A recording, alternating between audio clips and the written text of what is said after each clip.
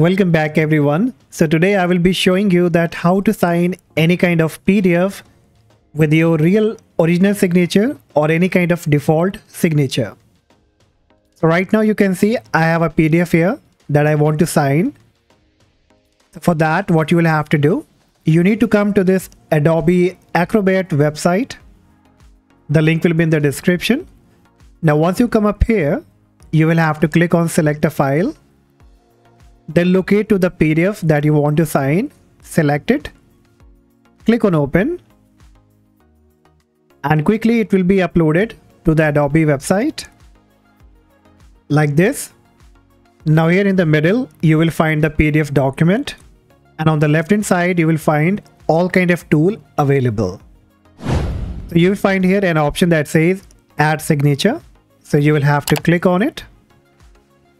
And then here you get few different options like type, draw, and image.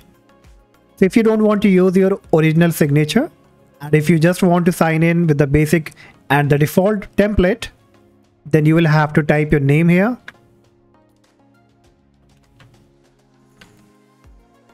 And then you have to click on save. Once it is being saved, you can see that while hovering up, your signature is moving. Now you need to locate to the place where you want to sign. Like I want to sign here, so I will click on it. Then you can adjust the size like this, and you are all done. And now let's say that if you want to use the original one, then for that what you will have to do, again click on this edit your signature, then click on clear.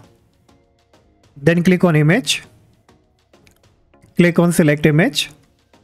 Then you have to locate to the place where you have saved your signature, select it, then click on open, and the signature will be uploaded. Then click on save, and now again locate to the place where you want to sign. Once you have selected, you can reshape it, and that's it. Now in order to download, you have to click on download button at the right hand top. Then it will ask you that you want a PDF format or a compressed PDF. So select whichever option you want to, and then click on download PDF. And you can see it's been downloaded. And if I open it, so this is how it looks like. So this is the safe, easiest and the free method to sign any kind of PDF online. Hopefully guys, you will find this video helpful.